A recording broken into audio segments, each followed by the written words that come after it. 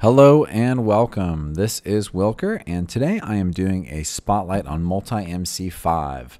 I have not done a lot of non-mod specific spotlights, but I hope you guys enjoy this very cool program from Drayshak and Forkk and some others. I just wanted to really quickly get into what MultiMC is and some of its features, and then I'll show you how it works a little bit. Basically, MultiMC is an instance manager for Minecraft, and an instance is a complete installation of Minecraft. What that means is you have a folder called an instance folder, and within that is a complete Minecraft jar, a complete list of mod files, config files, all the things you would normally have hidden away in your individual installation of Minecraft, and all managed completely by you, the user. MultiMC is very powerful and very simple, which is a great combination and a big reason why I've used it for a really long time. So first of all, just a quick tutorial. You'll notice here, this is basically the first thing that you'll see when you fire up MultiMC 5.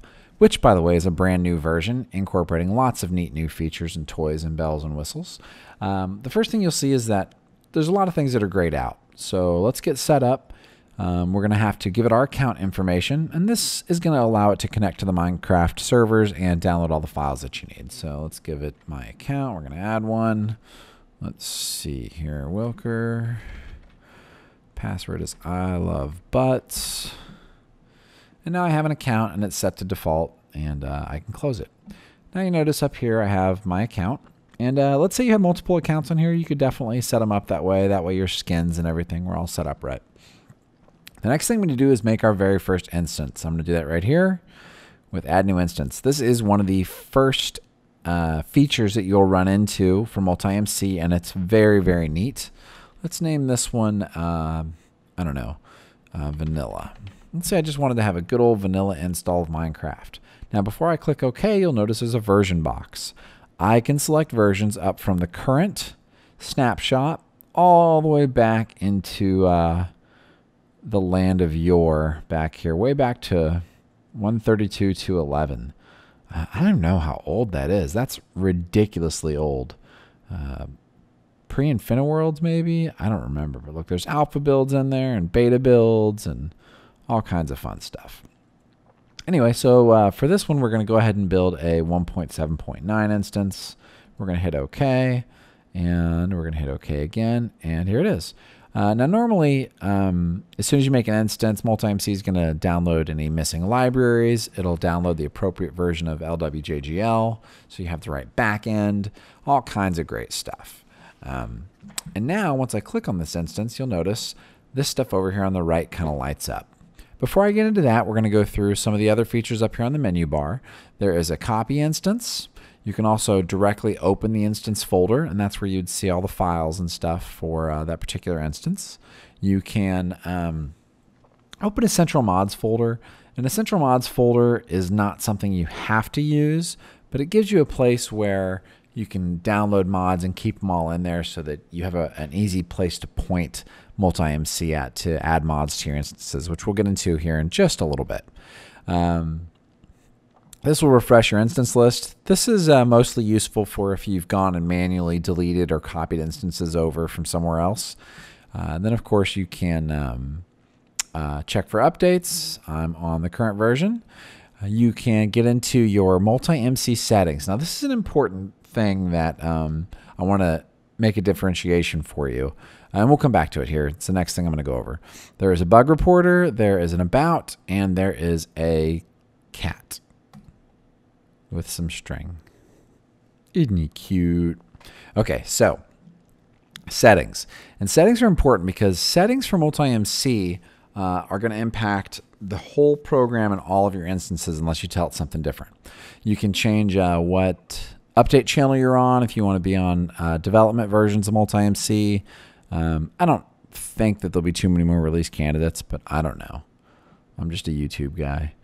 You can have it track FTB instances for you, if you wanted to. And you can also rename and point at different folders for where you want your instances stored, where you want mods stored, different LWJGL versions, and icons. Next over here, you've got a language setting. You can have it reset your notifications. And then if you use an external JSON editor, you can use that too.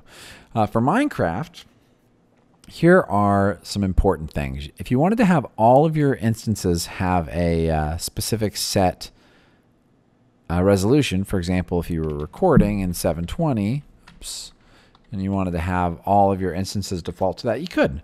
You can turn on and off the console, things like that. You can pass Java memory settings, specific Java arguments. You can use different Java paths, pre and post launch commands, all kinds of great stuff.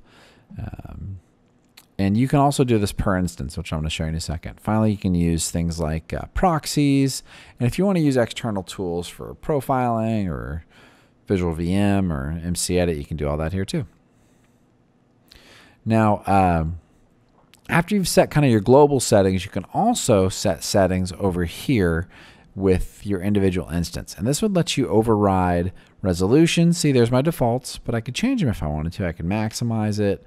I could make it an 800 by 600 window, whatever I wanted to do. Okay?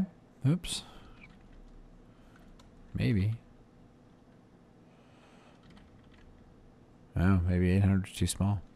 Anyway, you can also pass individual different memory arguments. Like, let's say you've got a pack that uses just a ton of permgen, so you needed to just bump this up. You could do it right there. It's so easy. You could also specifically pass different Java settings to an instance. You can have it, garbage collect differently, whatever you want to do. Again, very simple, but very powerful, because you can do anything you would have to normally do with like a batch file or something to get your Minecraft running the right way for that instance, all right here inside the interface. Okay. So a couple other things I want to show you over here on the instance menu. There is a place to change the name. You can launch it directly. You can launch it in offline mode for when the Minecraft servers are down, which never happens. By the way, down here in your user interface, you've got a place to show you what the status of the Minecraft servers are. If the auth server's up, if the account servers are up, if the skin servers are up, all kinds of good stuff. You can put notes on here, like if you wanted to remind yourself of the problems with the update cycle, you could write, I love weekly version updates. Thanks, Mojang. Things like that. You can also assign your instance to a group, which is a very cool feature. We'll talk about that here in a minute. You can directly access the screenshot folder. You can, as we talked about, change the settings. Now you can change the version of your instance too. You'll notice that this doesn't go back as far, and that's because there is a difference in how Minecraft worked prior to 1.6 as far as how it ran and how it does account stuff. So if you want to have something older than that, you have to make the instance from scratch. If not, you can flip this install around between different versions. Probably the most important thing that most of you will end up doing with your individual instances is the Edit Mods button. This is going to pop up a window where it's going to allow you to install a version of Forge. Notice, no Forge versions available for 1.7.9. We'll get into that here in just a minute. You can also install Light Loader. You can install different mods for whatever Forge version you currently have installed. And you can do resource packs. So all really nice. Again, all really simple, all right in front of you. If you want, you can open up the instance folder directly so that you can edit the files in it. Same thing with the config folder. You can access it directly. And of course, you can delete the instance. So that's kind of your basic look at how MultiMC works. I have another one of these set up and running. Let's see here. Is this it? Yes. And this is going to show you a couple other features, specifically the groups. So you'll notice here I've got an instance, okay, and it is set up for 1.4.6. And when I installed it, it automatically downloaded the correct Minecraft jar and all the correct libraries and everything else to go with it to have a 1.4.6 install. I've also got a 1.5.2. And what I've done is I've put these into groups by using the change group button. And you can make your group name whatever you want. I can make a group named Why Do I Play This Game? And there it is. It'll move your instance right into it. I've always loved to organize my instances by version number, but there's a lot of different ways you could do it. You could do it by pack or by age or by server. You could have yourself a Pixelmon group if you wanted to, and then each instance could be a different server that used, I don't know, a different group of mods. So as you can see, it automatically sorts it and organizes for you, makes it all really easy to see kind of what's going on. Let's look at Wylker World. So this is an instance that I would use to connect to my Let's Play server. And you'll notice this time when I click on Edit Mods, it shows my correct version of Minecraft, okay, along with a list of mods that I have installed. So here's all the mods that I use to connect to that server. Now what it doesn't have in here is Forge. So let's get that added. We're going to click on Install Forge, and now here's a list of all the Forge versions for 1.6.4. So let's click 965. Notice here it's going to download it. It's going to get all the libraries from Forge put together. I think there's currently a bug with some versions of Forge since they moved their resource location, but that should be fixed by the time you guys see this.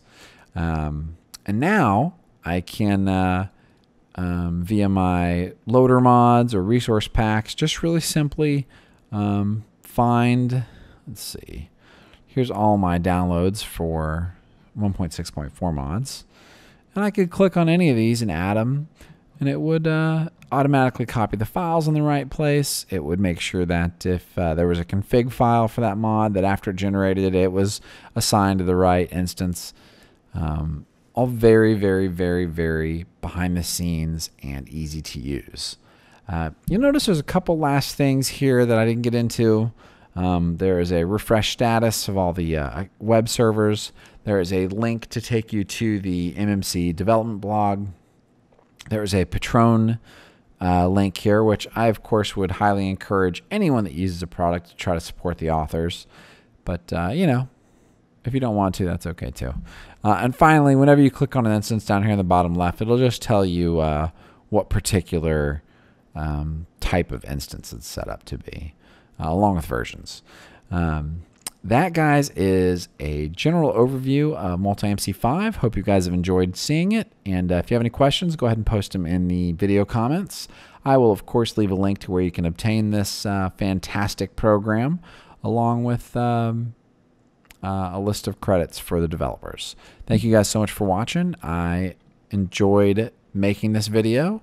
Thanks to the MultiMC team again for a product that I really, really love using, and hopefully we'll see you guys next time.